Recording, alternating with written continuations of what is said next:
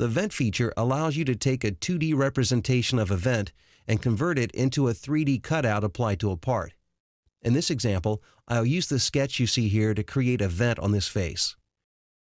I'll click the vent icon to bring up the Vent Property Manager. The first item I'll define is the boundary of the vent. This is defined using the sketch segments that form a closed profile. For this example, the outermost circle of the sketch will be the boundary. Next, I'll select the face where I want the vent to be created.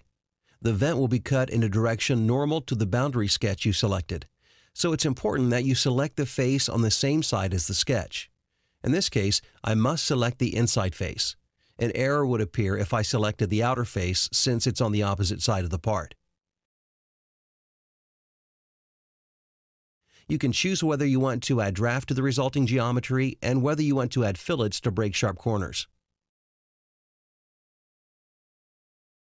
To complete the vent, I need to define ribs, spars, and any support areas.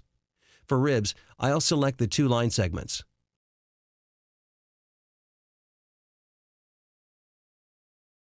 I'll set the depth to 2 mm and the width to 4 mm. No offsets necessary, so I'll leave that at 0. For spars, I'll select the two middle circles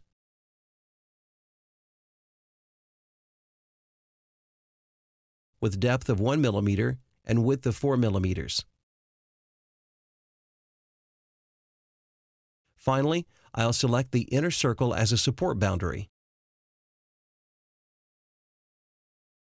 Its depth will be 2 mm and no offset will be necessary. I'll click OK and the vent is complete.